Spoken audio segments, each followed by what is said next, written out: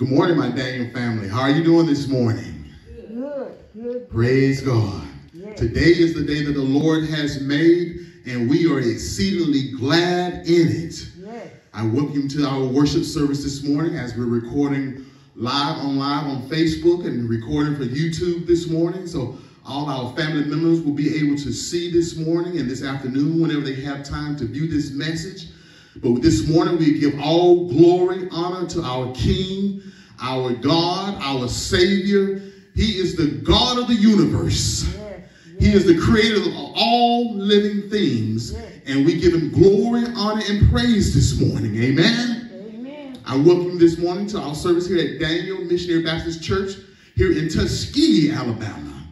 My name is Reverend Keith Torber. I am the pastor of this wonderful church. We have a wonderful congregation here. We all love one another. Amen. We're all family here. We may be small in numbers, but we make it up with the love of God that we have in our families. And we're one big family that loves God. And we want to manifest his glory here in Macon County and Tuskegee and all around this world. Amen. Amen. So I greet you all in our name of our Lord and Savior, Jesus the Christ, and our soon coming King. Today is April 5th, 2020, and the time is 10 o'clock.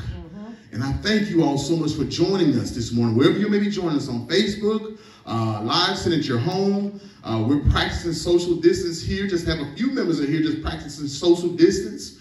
And we're going to bless God this morning. Yes. And I just want to take the time to talk to our members, to encourage them. It's been over almost a month since we've been together as a church family here at Daniel. And I know sometimes when we don't see each other, we may feel like we're alone, but we're not alone. No, we're not. We are here with one another in spirit. As I was praying this morning and the other night, the Lord said, sometimes I'll allow things to happen to get my glory to happen in the earth. Amen. We may not congregate together as a church body in the church. But I tell you this, the church is not defined by the building. No, it's not. No, it's God, Jesus said when the temple will be torn down, he wasn't talking about the physical building. And when it was built up, he was talking about his body. I tell you right now by the Spirit of God that we are the church. Where two or three are gathered together in his name, he is in the midst of us. And we can have church wherever we go. Now, I'm not talking about we should not disassociate ourselves from one another and coming to a building together. But when we can't come to the building, we do not allow that to limit us from being with our Savior. No. So our God, he is omnipresent. He's everywhere at all times. That's the kind of God we serve. This season of time did not catch God by surprise. But he just wants his church, his body, his children to get into a place with him so he can strategically guide us and talk to us what to do during these times. That's all he wants. He wants us to love him regardless of the situation. He does love us, family. Oh, yes. He loves us without a shadow of a doubt. Yes. He paid that price. He died on the cross for us. Coronavirus was nailed to the cross over 2,000 years ago. Yes. It just has a name on it today. We're not going to magnify coronavirus. We do take it seriously. We do follow by the guidelines that are set by our federal and state governments. But we're not going to allow this to stop us to praise and worship our God. No, it's not. He's our King. Yes. And I tell you, please continue to love him. Regardless of what you're going through. God knew it. It didn't catch him by surprise. No. He's going to take care of his children during this hour. He's our provider. He's our King. He's our healer. He's our peace. He's our banner. He's everything. The Bible says that everything that we need pertaining to life is wrapped up in Christ Jesus, our Lord. And I just want to encourage you with that this morning. Because he is our King. And as we get ready to pray this morning, I just want you to lift up your prayers unto God wherever you are. In your living room, in your bedroom, whatever you're going through, whatever you're dealing with. Know that God, he is the answer of prayers. He will answer your prayer. May not answer at the time that you think that it ought to be answered, but he will answer according to his will for your life. Prayer is our prayer and worship time, our communication time with God. There's no formula to praying. Open up your mouth just like I'm talking right now and worship your God. Talk to your God. He's listening. I love you all so much. And I look forward to the day that we can all congregate together again as one. But until that time comes, we're going to use technology. We're going to practice safe practicing. And we're going to do what God has called us to do. And that's to teach, to preach, and manifest the glory of God in the earth. Amen? Amen. Amen. Let us go to the Father in prayer.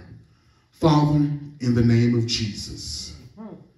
Father, we just thank you for this Kairos time and moment, Lord God.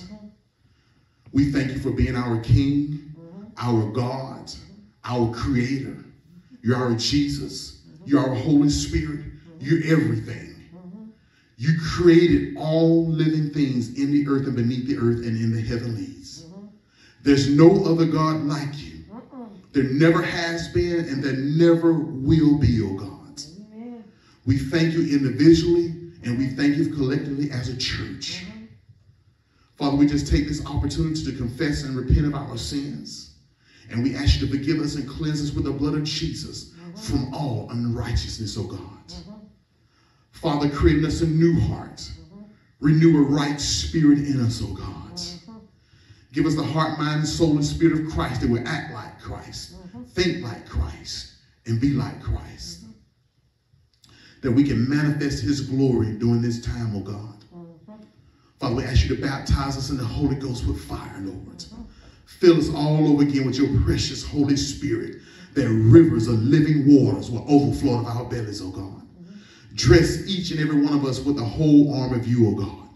And seal that armor around us with the blood of Jesus, that no weapon formed against us will prosper.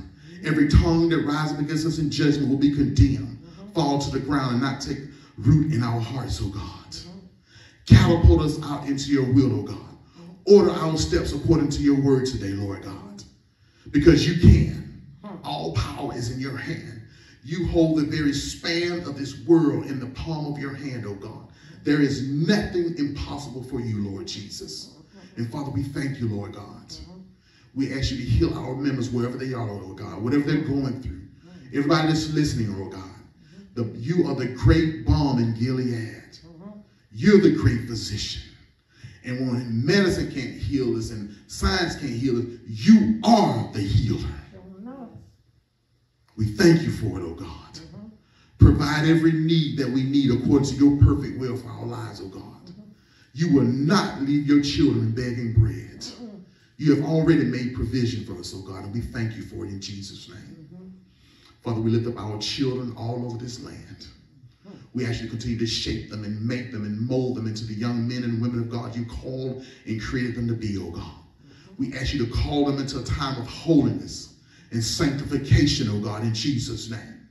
That they can be ready for your youth, oh God, your use. That when no one else will stand for Jesus, they will, oh God. We thank you for them. Let your anointing be in them and upon them to do your will here on earth as it is in heaven, Jesus. Father, we stand in intercession for the church, oh God. Your chosen people, oh God. We admit that we have sinned against you, oh God. We have done our own things, oh God. We have led people astray, oh God. But we repent like Moses did and Nehemiah when they stood before you on behalf of the children of Israel. We do the same thing today, Lord God. And we ask you to forgive us back 2, 3, and 4 generations, oh God, in Jesus' name. Wash us thoroughly with the blood of God. As we receive your forgiveness in Jesus' name. And we return back to Jesus, our first love. And we continue the first works of the church that you have called us to do, Lord God. That we'll be obedient unto you. Not unto a good idea or a good thought, but we are completely obedient unto you, Lord. We thank you for establishing your church today, Lord. We thank you for the leadership all over this world. You told us we ought to pray for our leadership, oh God. We pray for them. We lift them up before you, Lord. We make mention of them before you, God.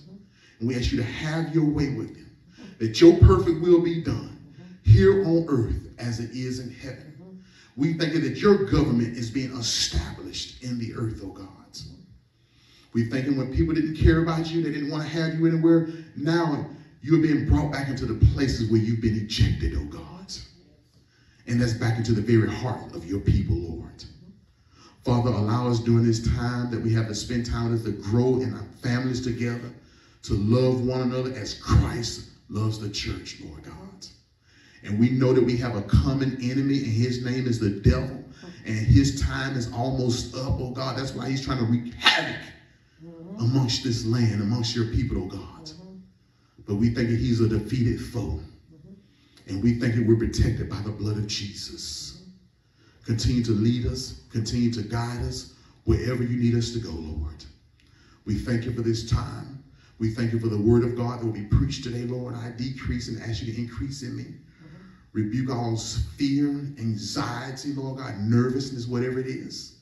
And I just pray that you would speak through me the word of God that you will have us to preach today, Lord.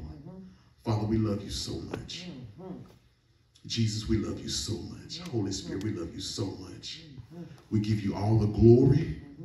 We give you all the praise and honor. In your son, Jesus' name that we pray. Amen. Amen. Amen. God, you're so good. And we love you so much.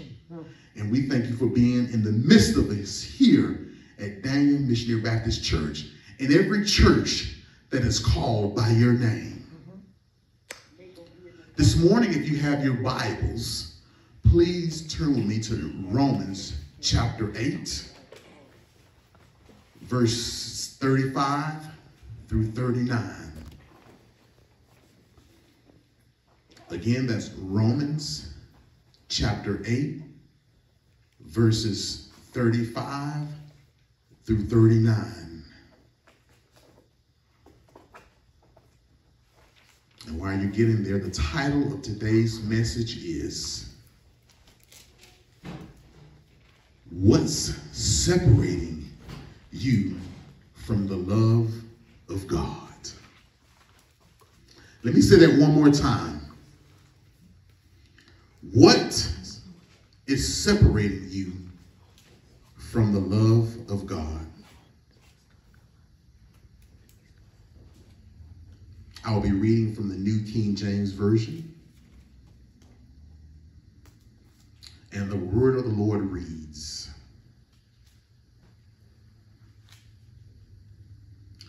Who is he who condemns?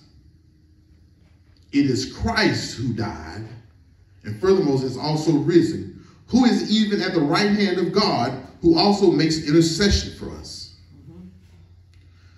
Who shall separate us from the love of Christ? Shall tribulations, or distress, or persecution, or famine, or nakedness, or perilous of the sword? For your sake, we are killed all the day long. We are accounted as sheep for the slaughter.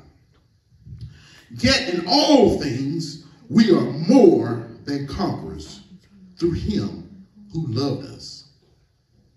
It says, verse 38 says, For I am persuaded that neither death, nor life, nor angels, nor principalities, nor powers, nor things present, nor things to come, neither height, nor depth, nor any other created thing shall be able to separate us from the love of God, which is in Christ Jesus, our Lord. Can we give God a good amen? Amen. Amen. What's separating you from the love of God? We know that we're dealing with a lot going on with the coronavirus. Excuse me. All type of sickness, all type of disease, famine in the land, unemployment, whatever you may be going through. These are things that can separate you from the love of God if you allow it. Verse 35 says, who shall separate us from the love of Christ? He said, shall it be tribulations? What is tribulation? Tribulation is times of trouble. Things that stand in your way from continuing to have you to hear from God and to see God and to separate you from his love. The Bible tells us that Jesus said that we're going to go through trials and tribulations. He already foretold us that. He told us that so we would be prepared when they come. You know, the messages that we preached last year led us up to this point. We said that as long as there's money in the bank, there's food in the refrigerator, we're in good health, everything is going well, we're doing well. But what happens when the enemy is allowed to touch your bank accounts? When there's not enough food in the house? When he's touched your body and sickness has come upon you? What do we do during those times? Do we fold up and take out our poker face and we go another way as the world does? No. We pray. Thank you, Mother Knowles. We pray. We stand upon God's word. He tells us in Psalms 46, 1 through 3, that God is our refuge and strength and ever-present help in trouble. Therefore, we will not fear through the earth. Give away, and the mountains will fall into the heart of the sea. Though its waters roar and foam, and the mountains quake with their surgings. Proverbs 18 and 10 says, the name of the Lord is a strong tower. The righteous run into it and are safe. The building can't protect us because the building is not the church. Only God's word and his presence can protect us during times of tribulation. Prayer is an open communication with our God. He is the one that we cry out to when we're in trouble, when we're in need. He wants us to cry out unto him. But we have to do it in faith. God is not moved by our fear, but he is moved by our faith and him to do the ability that we know he can do. Psalms 103 said, he will not leave his children begging bread.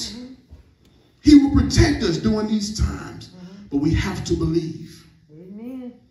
Well, Pastor, how can you expect me to believe when people are dying all around us? This sickness is all around us, and money can't pay us out of it, and our prestige can't get us out of it. And I don't care if I'm a president of a company, it cannot save us. But God can.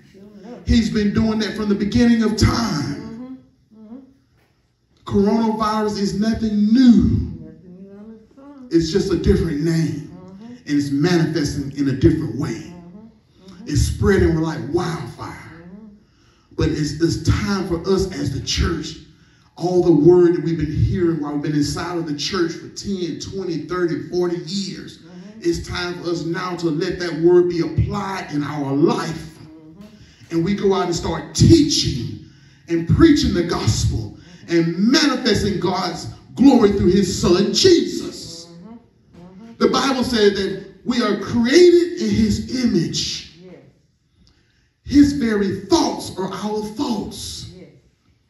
When we name the name of Christ, when we give our life to Christ Jesus, it is no longer that we that live, but it's Christ Jesus that lives through us.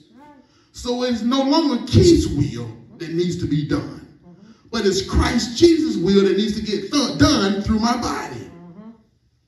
Regardless of what the tribulation is. We said tribulation is a cause of great trouble, of suffering. And that's what we're going through right now as a people. But we as Christians, God's children, we cannot buckle down. We cannot fall to our knees and allow this to cause us to crumble and to fall, become hell or high water, we have to stand on our faith in Christ Jesus, our Lord. Amen. Amen. We have to know that God is going to protect us during this time. Amen. Over in Nehemiah chapter 8, verse 10, it says, do not grieve, for the joy of the Lord is our strength. Yes. But Pastor, how can the joy of the Lord be my strength? Because he's Lord. Because it is his joy, his peace. He said, I leave this with you. See, that's foolish to the world, but it's wisdom to the men and women and boys and girls of our Christ Jesus, our Lord. Yes. Psalms 9 verse 10 says, the Lord is a refuge for the oppressed and a stronghold in the times of trouble. So we have to get that word on deep down in our heart and allow God's word to manifest and become alive in our hearts. And if we don't believe, we have to be like the man that came up and said, I believe, but help my unbelief. People, we have to be real with God. We have to take off the mask. We have to say, God, I'm afraid. It's hard for me to trust you. I don't know if you're going to show up and save me. I need to do what I can for myself and my family. God can meet you at that place because now you're being honest with him. Amen. Amen. We can no longer wear a mask. When I mean a mask, being hypocritical, saying we're doing one thing, but then we really do not believe it in our hearts. And I'm not being mean, I'm being for real. Just last summer, and I'm not ashamed to say this, I have to say this, so you can understand that I really understand that we as people are going through. Just last summer, my family and I, we went through probably one of the most worst financial drops we've ever been through. All right. God did not allow me to say anything to anybody. He said, Keith, I need you to walk this out. And it was very hard. Yeah. It brought me to tears. I had to trust God daily. I went to the store daily, sometimes 3 times a day, just to get what the needs that we needed in our house. Amen. Amen. Sometime at the last hour, my wife had came in and said, Keith, what are we going to do? I said, I don't know what we're going to do, but I trust God. Amen. Amen. It always showed up. God always showed up. We never missed a meal. We were not evicted out of our homes. We still had our vehicles. God supplied all of our needs. That's right. He'll do it. It brought me to my knees. He said, Keith, I need you to go through this. To understand. I wanted to pick up the phone and call somebody and say, I needed this, but he said, trust me. One time I went into Walmart. My car was declined. But a faithful servant there in Walmart knew my dad, and she had been knowing me, and she was at work. She said, I got this. That was very humbling to me. Yes. Yes. But God still supplied our needs. Shown up. He'll do it. He gave us favor with people we didn't even know we had favor with. Yeah. He gave us favor with our bill collectors. I had to call and explain to them what we were going through. But they still gave us favor. He gave me favor on my job. But the enemy was trying to use that to destroy me, to get me off focus, to get me off task. But thanks be to God, he didn't allow it to happen. A lot of people didn't know what we were going through, only my wife and my children and a few others. But thanks be to God, when he always came through. Always and always will. He always will. Now, he allowed my wife to get a job, insurance, and all this kind of thing that came upon us. And all to the glory of God. Amen. Amen. I'm telling you from what I know from my heart, when troubles come, when time of hardship comes, lay all your weight down at the Father's feet and listen for his voice. He will direct your path. He will tell you where to go, when to go, and what to do. We have to be obedient to him as a church. Show enough.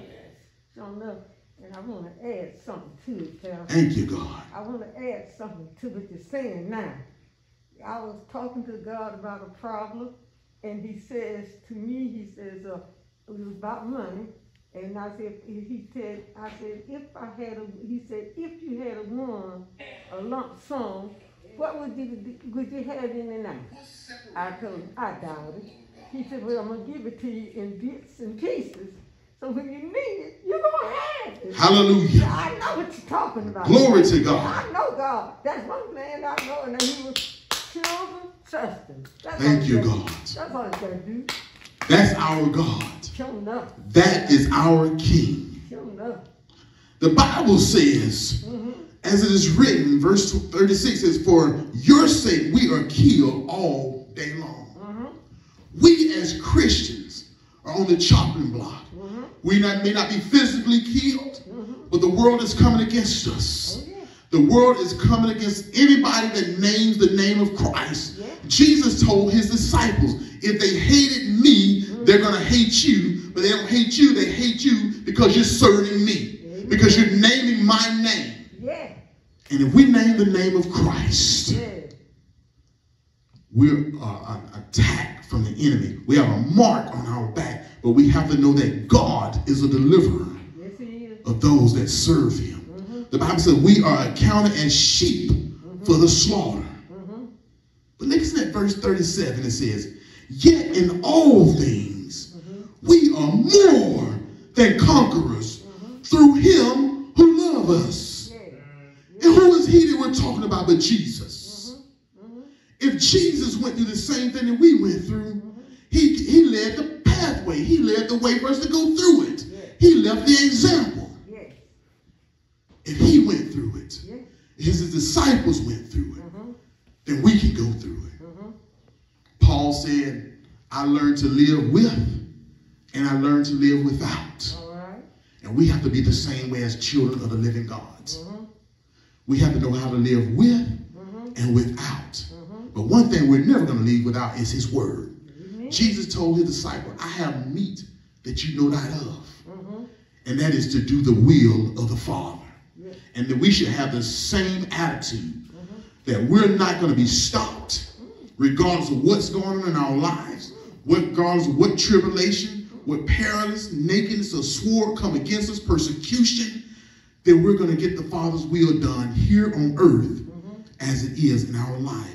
And we're going to know that we are more than conquerors through him who loved us. He says, for I am persuaded that neither death, nor life, nor angels, nor principalities, nor powers, nor things present, nor things to come. Listen to this.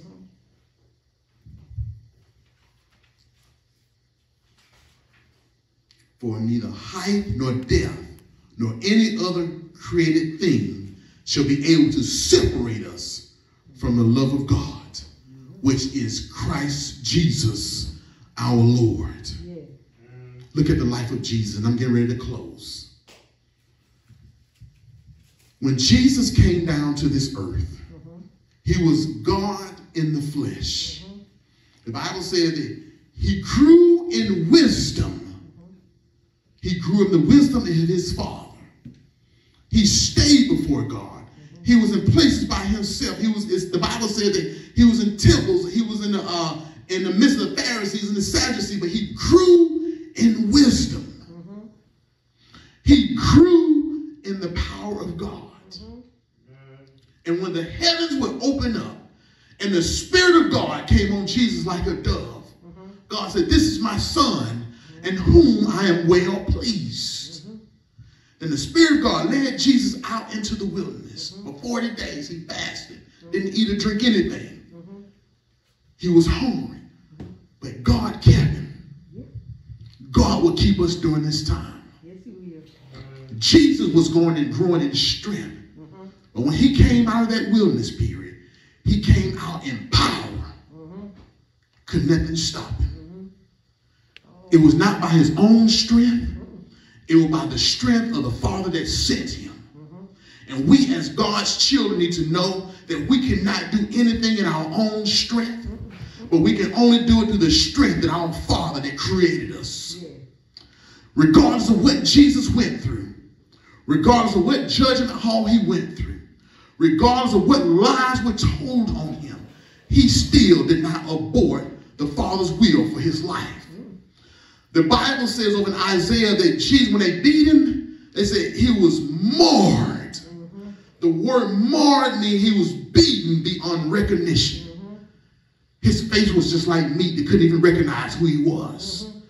But he still did not abort his mission that God had set him on. Amen. Even when he knew that he was about to die, he still did not abort that mission. He knew that it was already prophesied that he was going to die on a cross. He was going to be lifted up and stretched wide. And we know next week we'll be celebrating the death, burial, and resurrection of our Lord and Savior, Jesus the Christ. Imagine if you knew that you were about to die or be executed. What would you do? We would have to do what Jesus did. And that's to keep our eyes stay focused on God. To know the will of God for your life so you will not abort the mission. Regardless of how hot the fire gets, regardless of how high coronavirus gets, we cannot abort the mission. We cannot be separated from God's love. And that's what the enemy wants. He tried in the Garden of Gethsemane with Jesus. When that weight came down on him, that flesh cried out. He didn't want to go through it. But the Spirit of God rose up in Jesus and said, not my will be done, but your will be done. He was put up on that cross. He was nailed to that cross. He still could have came down. He could have called legions of angels to come down and destroy all his enemies. But he didn't do it. Because he loved his Father. And he loved us so much. He knew he couldn't abort the mission. He could not be separated from the love of God. He could not, even unto death. When he was buried in that tomb, he still was not separated from the love of God. He knew that God had promised him that on that third day, he would raise him up from the dead. And God kept his promise. So Jesus was raised up on that third day with all power in his hands to destroy the works of the devil and to bring us back unto our Father and present himself as a risen king on our behalf. He paid the price that we could never pay. He paid and wrote the check that we didn't have enough to pay for. He did it for you and for I. He did it so we can live life and life abundantly. See, Jesus right now is sitting at the right-hand side of the Father making intercession on our behalf. He loves us just that much. He knows what we're going through. He's already been through it. He just does not want us to be separated from the love of God. If you're out there and you're separated from the love of God because you never received Christ as your Savior, the Bible says in Romans chapter 10 verse 9 that if you confess with your mouth and believe in your heart the Lord Jesus, he will save you. That's a promise. You can take that check and cash it because it's already been paid for. It won't bounce. He's already paid the price. If you're separated from God, the Bible says if you cry unto him, he will save you. I don't care where you are. You may be at home somewhere drunk. You may be high. God can deliver you wherever you are. Call upon his name and he will save you. He promised he would save you. And every promise that I read through this Bible, God will meet you at your need. You're not alone.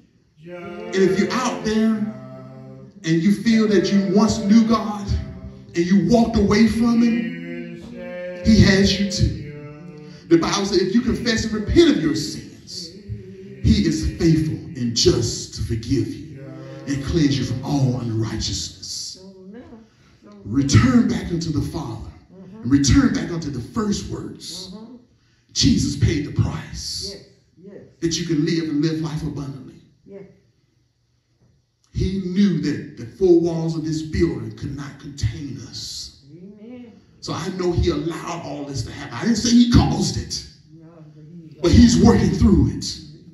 That we can come outside of these four walls and we can teach the gospel, we can preach the gospel, and we can manifest his glory in the earth.